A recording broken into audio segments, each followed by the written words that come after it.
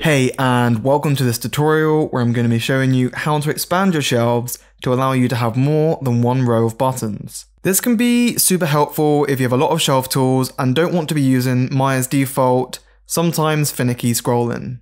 Here you can see I've made an example shelf with a whole bunch of buttons, which you can scroll through, but what we want is to have these nicely displayed across two lines, which will be much more clear. The functionality for this is somewhat hidden, and you won't find it in the settings and preferences, so what we actually need to do is open up the script editor so we can enter some Mel commands. So if we go down to here to this little icon and click it, this will open the script editor, and just make sure that you're on the Mel tab and we're good to go. The line of Mel we need to type is as follows: layout -e -height. Then we'll just put XX for now, shelf layout, both capitalized, and then a semicolon.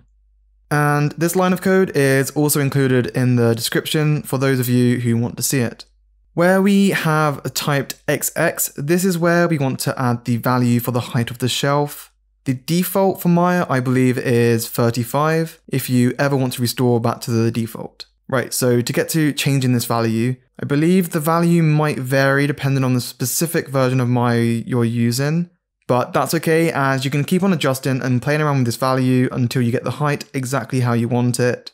For this example, I'm just going to use 96.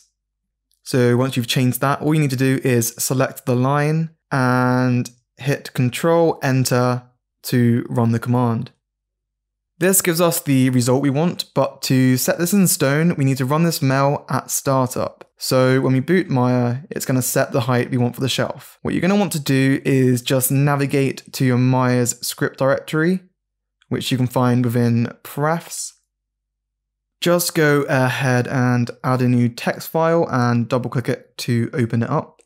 And what we actually want to do is just paste our Mel command to set the height each time Maya starts. We just want to save this as a Mel file. Just go ahead and save the file. And we're just going to want to name this user setup.mel and just change the type as all files. Cool, so now whenever we restart Maya, it's going to restore our shelf height. Without doing this step, whenever we reboot Maya, our shelf won't hold its new height we just specified. I hope you found this tutorial helpful. If you did, please consider hitting those like and subscribe buttons. Thanks for watching, and I'll see you in the next video.